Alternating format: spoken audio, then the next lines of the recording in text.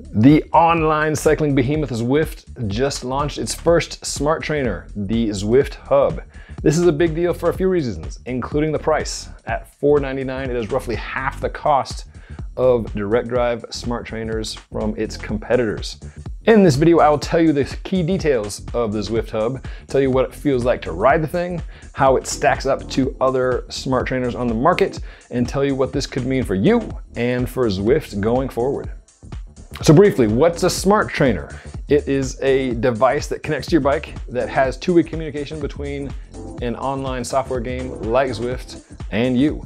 So it controls the resistance both to mimic the hills, uphills, downhills, drafts of a virtual environment like Zwift, or to follow along on a power-based workout. And it goes the other way, measuring your power to drive your avatar or drive those workouts. If you're watching this video, you probably already knew that, but if you're new to this weird world, welcome. It is fun. Also, if you're watching this, you probably already know that smart trainers are expensive. The proverbial gold standard is the Wahoo kicker at $1,200. The Tacx Neo 2T costs a whopping $1,400 with all the bells and whistles, including a LED laser light show that goes on underneath. The most comparable models to the Zwift Hub are something like the Kicker Core, which is still, $900, or the Elite Dorito XR, which is at $949. So again, with Zwift coming out with this hub at $4.99, including the cassette of your choice, this is a substantial savings on the rest of the market. Of course, there are wheel-on smart trainers that are cheaper. Those look like a traditional trainer where you leave your wheel on the bike and you clamp the roller up against the wheel. Those are nowhere near as good, is the short answer there in terms of measurement or ride feel. So for the smart trainer market, the direct drive is really what you want. And of course, you can ride on Zwift without a smart trainer. You could use rollers and have a power meter, or use a so-called dumb trainer, but then you're just missing out on the whole interactivity, which is the magic of the game. And yes, there are also other online cycling alternatives to Zwift, but Zwift is the 800-pound gorilla. The stats are just nuts at this point. 3.37 billion miles collectively logged in the game since it launched in 2014. There's been a peak of 47,000 users concurrently in the game at one time. There are more than 1,000 weekly races and more than 3,000 weekly events. 74 million workouts have been logged, and on and on and on. In short, there are a lot of us in this game. I'm a believer, certainly in the fall and winter months and for group racing with the WTRL series, something I love to do with my boys at Stages Cycling. I've tested a number of models from the dumb to the smart rollers to the smart bikes, and done individual and group reviews on Bike Radar and on News. So that's just a bit of context as we dive into the specifics of this $4.99 Zwift Hub. Let's do some numbers and some context before we jump into the ride feel portion of the video. Thing, like most smart trainers, is heavy. It's a 33-pound unit, 15 kilos, and has a 4.7 kilogram flywheel. For comparison, the Kicker Core has got a 5.4 kilo flywheel. The Kicker itself, the main one, has a 7.5 kilo flywheel. The Neo 2T has no flywheel. So typically the common wisdom is a bigger, heavier flywheel equates to a better ride feel. The point of having the flywheel is to replicate the inertia of riding outside, both in the resistance to the initial acceleration. Just like when you're riding outside, you can't just spin your biggest gear with no resistance immediately. It takes a while to get it going. So that's part of what the flywheel seeks to replicate. Also, once up to speed, the flywheel tries to replicate that momentum you have going. So you can, as the Tacx has shown, get away with not having a flywheel, but that costs a lot more, is the long and short of it. Accuracy is a claimed 2.5% plus or minus. This is in the ballpark of many power meters that will claim, roughly 2%. Some of the top end smart trainers like the Wahoo Kicker now claims plus or minus 1%. The Zwift Hub has a 1800 watt maximum. Good luck maxing that out inside.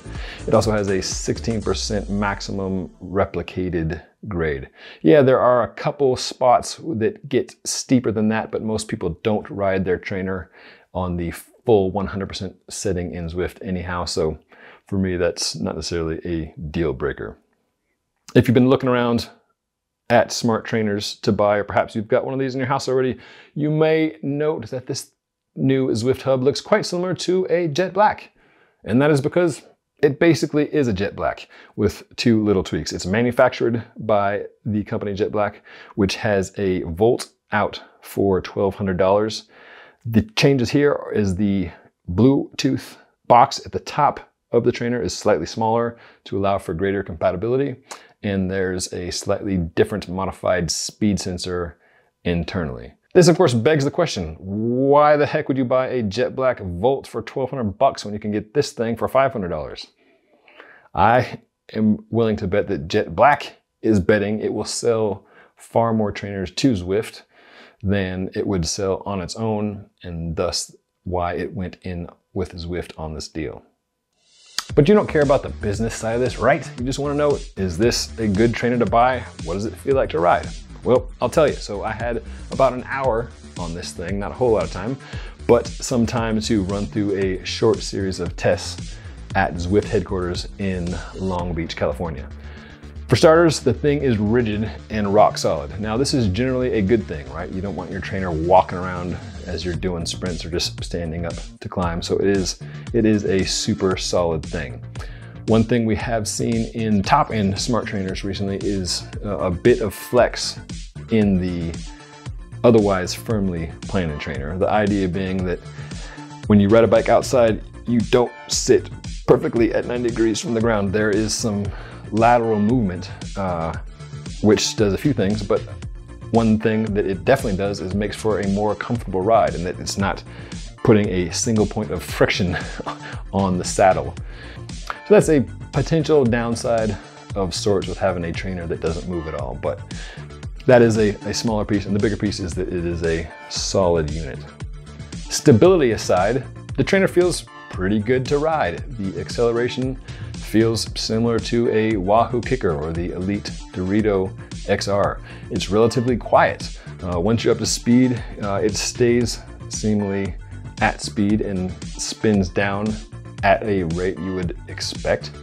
I didn't get a chance to test it extensively in very short workouts, like 2020s or Tabata, something like this, where there's a big swing in the resistance. Zwift says it tested that extensively. It has more than 500 people working on the product side in the UK.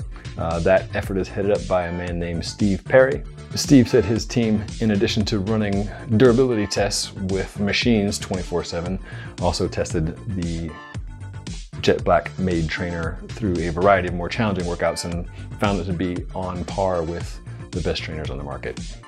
Have to test that out later when I get one for long-term testing in later, but for the time we'll just have to take old Steve at his word. Now, why does Zwift have more than 50 people working on a trainer that already effectively exists? To me, this says Zwift has more up its sleeve coming down the road in the future. What that is, of course, they're not talking about it, but I expect to see more than just this one single smart trainer in the future. There are no bells and whistles here. There's no laser light show like you get on the Tacx Neo 2T. As I mentioned, there's no built-in side-to-side for that extra bit of comfort. There's no surface treatments like on the Tacx Neo 2T where riding across cobbles or bricks you get some vibration. It's just designed to be a utilitarian, straightforward, and relatively cost-friendly version of a direct drive smart trainer. In my short testing, it seems to have checked all those boxes. So what does this all mean? Well, big picture, again, I'm curious to see what Zwift will be doing down the road.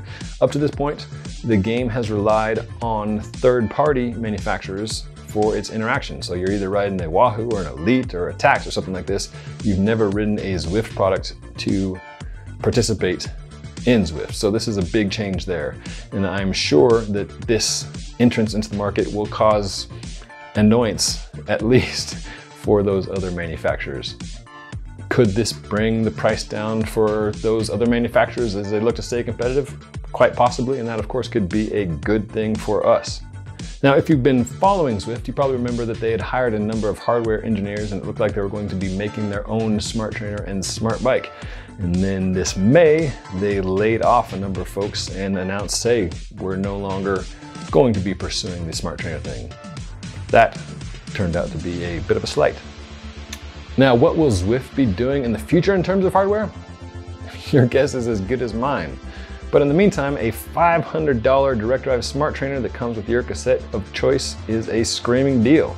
I don't see anybody throwing away their Wahoo kicker or their Tacx Neo 2T in favor of buying this. But for the folks who have been held off by price, this is a pretty good option to get you into the game with full interactivity and minimal fuss.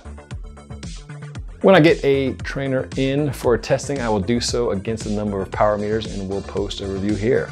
But in the meantime, I'm Ben Delaney and I thank you for watching.